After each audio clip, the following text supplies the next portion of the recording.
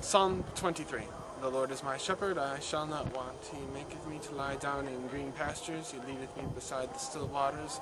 He restoreth my soul. He leadeth me in the paths of righteousness for his name's sake. Yea, though I walk through the valley of the shadow of death, I will fear no evil, for thou art with me. Thy rod and thy staff, they comfort me.